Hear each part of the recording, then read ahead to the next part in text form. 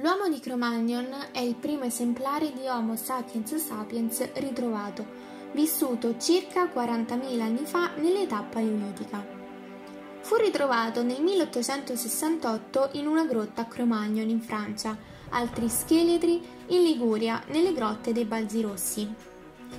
Il suo aspetto fisico è ormai simile al nostro, la testa tondeggiante e la fronte alta, le mascelle meno robuste e arcate sopraccigliari meno sporgenti.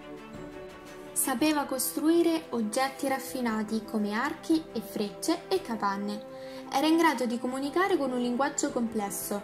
Realizzava opere d'arte come graffiti, pitture, sculture in pietra, in osso e in argilla. Era raccoglitore, cacciatore e si dedicava alla pesca. Viveva in gruppo, il clan, che a sua volta faceva parte di una tribù, dove tutti seguivano le stesse regole, seppellivano i morti insieme ad utensili, armi e cibo in profonde buche scavate nelle caverne, colorava il corpo del defunto con ocra rossa e polvere di ematite.